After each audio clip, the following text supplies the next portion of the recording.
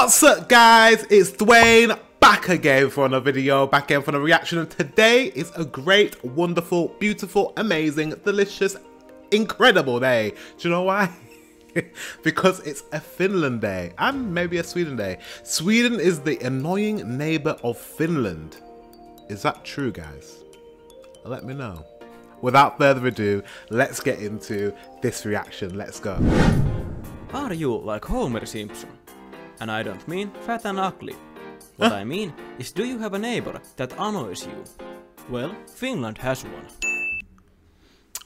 Not talking about neighbors as in like my next door neighbor. My next door neighbor, I don't know who they are, so I don't have an annoying neighbor. England, do we have an annoying neighbor? Yes, we do. Do we? I think we have a little brother like Scotland, and we kind of probably annoy each other a little bit. But yeah, we get along. If you would examine the everyday life of the Finnish people, you would probably get an impression that Finland doesn't like Sweden that much. Now, to make things clear, Finland does not really hate Sweden per se. Okay. After all, we are quite similar. But from time to time, Sweden annoys the shit out of the Finnish people. To understand better the relationship between Finland and Sweden, we need to learn a little bit of history, because Sweden has had a huge role in the history of Finland. The history between Finland and Sweden began almost 1000 years ago, when Sweden decided that it was their duty as a Christian country to save their pagan neighbors by invading their land. Congratulations, you are being rescued. Please do not resist. So that's quite funny. Finnish pagans, interesting. So was Sweden a very Christian nation before they came in contact with Finland? And did they invade Finland for those purposes? Was it because they were pagans and they wanted Finnish people to become Christians? Let me know what that is all about. Let me know in the comment section. The best way to get new members to the Club of Christ was to send people who already belonged to the club to live with those filthy pagans. There you go. That's how the Swedish-speaking population of Finland was born. Finland was part of Sweden for a long time, but they lost Finland to Russia in the Finnish War that took place between 1808 and 1809. Right. Losing Finland was a big loss for Sweden. In the years of Swedish rule, Finland had given Sweden resources, men for the Swedish army, and a good human shield against attacks from the east. Some of you may die, but it's a sacrifice I am willing to make. These are some really good memes, really good edits. That's really funny. Oh, it's all in good humor, isn't it? Sweden. So, yeah, so obviously Finland was, you guys owned Finland and you use a lot of the men for army and you took a lot of resources. But that's normal for countries that don't, like, any country that colonizes another country, that's what they do. So, it's in the past. It's in the past. You're both independent countries now and you're friends. The Swedish people that resided in Finland formed most of the nobles in the land. They were better people than the Finnish peasants, or as they would say, bättre folk. And this image of the Swedish-speaking people in Finland, known as suomenruotsalaiset, has stuck with them throughout the years. So if you meet a person who is suomenruotsalainen, the basic assumption is that they are extremely wealthy and better than you in every way. But Sweden has also other forms of superiority when compared to Finland besides the financial one. The most obvious one would be sports, because when Finland and Sweden are competing, Finland is usually the underdog. For example, in ice hockey, Sweden has humiliated us many times.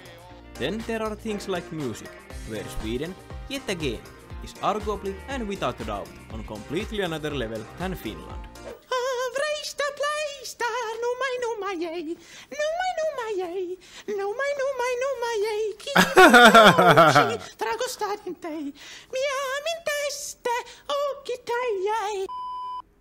To add insult to injury, the Swedish language is an official language in Finland. and it is mandatory language to learn in our school system. Right. So, there you have it. Our neighbor is much more successful than... And the thing is, like, it's not mandatory in Sweden to learn Finnish. So it is an unequal balance, right?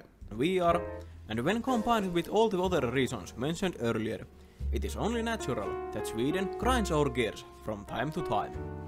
And partly because of this, we like to make fun out of Sweden quite a lot.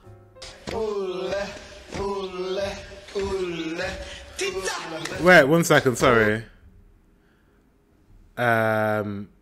Yeah, 1 second. I just wanted to look at this map.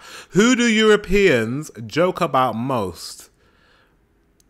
Interesting. Who do Europeans joke about most? Right. Yeah. Okay. So, in Norway, they joke about Swedes. That's Norway, right? In Sweden, they joke about... Is that Denmark? Not Denmark. Is that... Oh my god, my flags. My flags! I need to know my flags. No, that's Norway. That's a Norwegian flag, right? Yeah, it's a Norwegian flag. Whew, took me a second. So Swedes joke about Norwegians the most. Norwegians joke about Swedish the most. People in Denmark joke about the Swedish the most. So the Finnish people joke about Swedes the most as well. Is that Estonia? I don't know what that is, but they joke about the Finns. That's interesting. Well, you guys are not the butt of the joke. Finnish people are not the butt of the joke. Swedes, though, on the other hand, a lot of Scandinavia jokes about you. Interesting. It's all in good humour. And the whole of the United Kingdom, including Scotland and England and Wales, joke about the Irish. And the Irish joke about the Brits. Interesting. And partly because of this, we like to make fun out of Sweden quite a lot.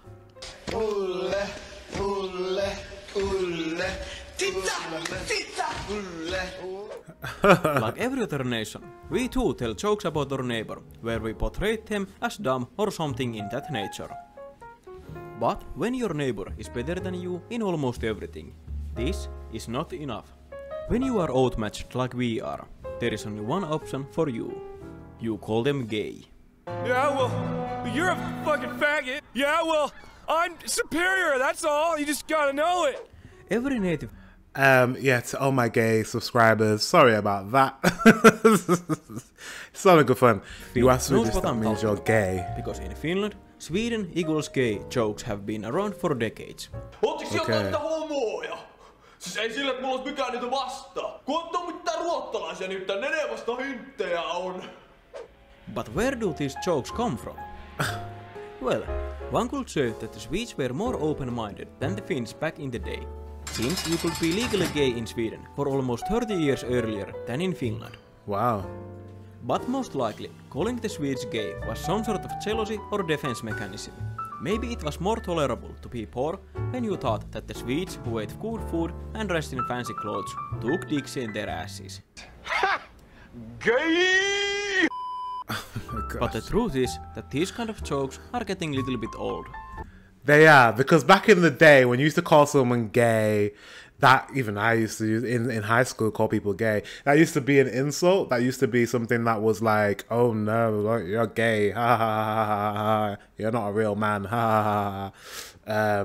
But we're in 2023, and in 2023 those jokes are not funny anymore. They're not. They're just kind of, well, gay people are very successful and well dressed and funny, great entertainers.